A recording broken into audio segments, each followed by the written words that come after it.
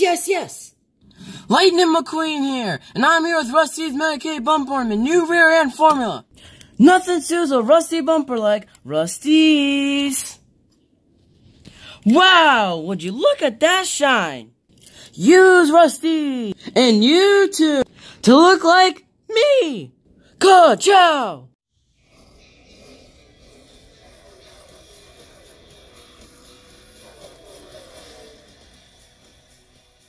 Hello everybody, welcome back to the channel Dinoco Blue 43. Today we're going to be doing another diecast review on a car that was released 8 years ago back in 2010, a part of the Final Lap collection. He was released lenticular, and lenticular only. We have the Rust-Eze Lightning McQueen, which basically is just the regular Cars 1 McQueen with the Rust-Eze can. I know some of you guys might be a little bit confused because he has the same name as the Cars 3 beginning paint job for Cars 3, the intro McQueen I like to call it, which was also called Rust-Eze Lightning McQueen. These two literally have the exact same names. I don't really like that at all. I wish they basically just named this one McQueen with Rust-Eze can, because that's really what it is, and it would give a lot less confusion to collectors.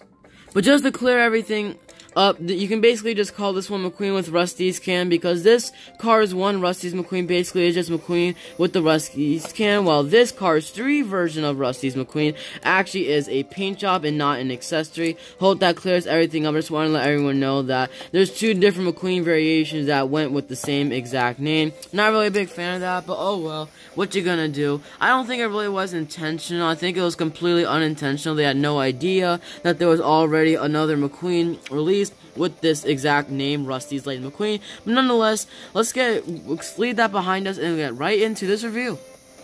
So yeah, like I said, it was released back in 2010 and is a chase. All chases are never to be re-released, so we will never see a re-release of Lightning McQueen with the Rust-Eze can. This is the only way you'll ever be able to get them. You can get them off of eBay or maybe some Facebook on some of the Cars communities. That's where I got mine. I got it from a Facebook guy. I have been getting a bunch of stuff from Facebook actually, and it's a bunch of great stuff that I've always wanted, and I do plan to do a review on a couple of those things, so stay tuned for those. But without further ado, let's get right into this video, shall we? We will review him in the package, unbox him, and then show him loose. As you guys see, we have Rust-Eze Lightning McQueen on the name tag right there, like I said. I do like how the arrow is, or the name tag is in like an arrow type of design. Number 128, an Art of Lightning McQueen, warning choking hazard label, Disney Pixar Cars, the Chase logo. Look, my eyes changed. You can clearly see the arrow is pointing to McQueen's eyes, because you see McQueen's eyes move back and forth like that. Very nice.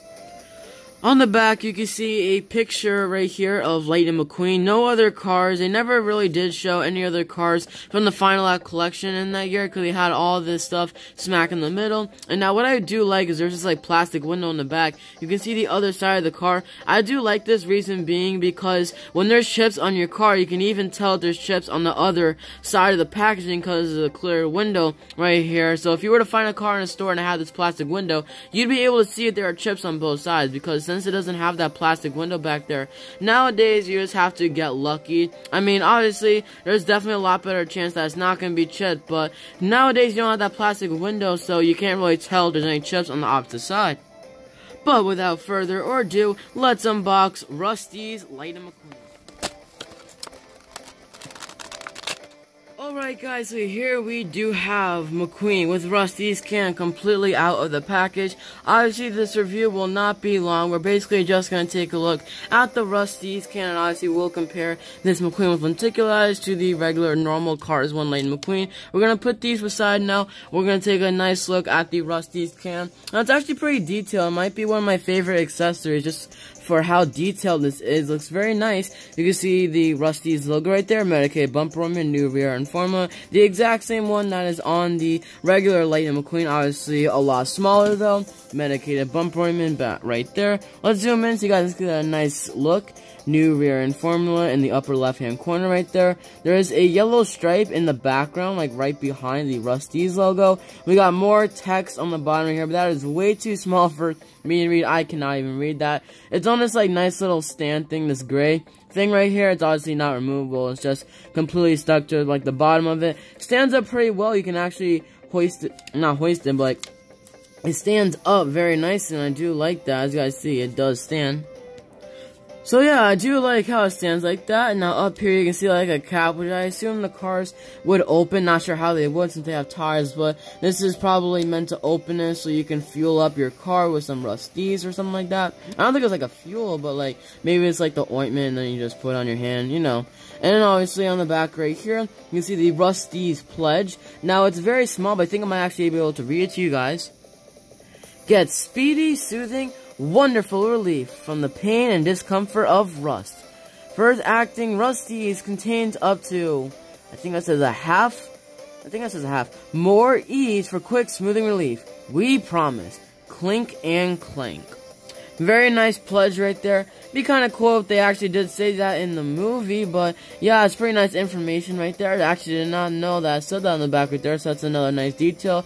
You can see the Rust-Eze within like a ribbon sort of form. I do like that a lot. Obviously, we have more text on the side right here. I just love the detail that was put into this little tiny accessory right there. They didn't even really have to do all this for God knows what. Mattel probably could have just put the Rust-Eze logo right here and just have all of it completely red and blank. So I really do like that how they put all this information on here. I really do like that Mattel did that. Mattel did an awesome job and put a lot of effort into this, and I really appreciate that, Mattel.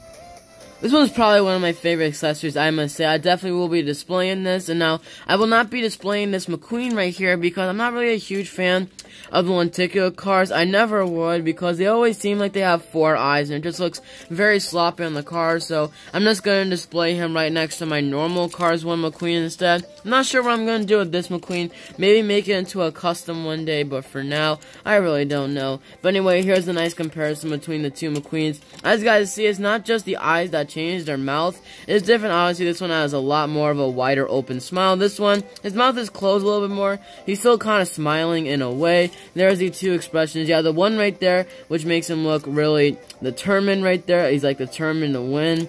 And then right here, looks like he's confused about something, and he's looking off to hit, from his perspective, the lower left-hand corner. And obviously all lenticulars are eye plates. They're not actually a part of the mold, they're just plastic pieces. And yeah, that's pretty much it with the differences between these two McQueens. This one actually does have a mouth plate which separates the main metal body from the plastic mouth plate. You can see that line that goes from there all the way to the other side. This McQueen does not have. I don't think the Cars 1 McQueen was ever released as with a mouth plate. I think he was always a unibody, one piece, but I'm not entirely sure. But I do know, obviously, for a fact that this one was released as a mouth plate. But basically, other than the expression, everything else is completely the same. No differences whatsoever. The exact same paint job, the exact same decals, pretty much exact same everything with these two. Before we end this video, I'm gonna roll the clip right now, and exactly where in the Disney Pixar movie Cars 1 did McQueen appear with this Rust-Eze can. Medicated bumper oil, the new rear end formula. Nothing sues a rusty bumper like Rust-Eze. Wow, look at that shine. Use Rust-Eze, and you too can look like me. Alright, so I hope you guys did enjoy that little clip. Like I said, it did appear in the little commercial that was shown in Cars 1, right before he entered the Rust-Eze tent, obviously with all those Rust-Eze cars. The can basically just appeared in a commercial. But anyway, hope you guys did enjoy this video. I'm going to wrap it up right here. Thank you guys so much for watching. Let me know on a scale rating of 1 to 10, how do you rate this accessory? Honestly, I definitely do recommend this accessory. Even though you don't like the lenticular cars, I still would recommend getting this just because of how detailed it is, and it can definitely be used for a lot of things if you do any Piston Cup series or anything.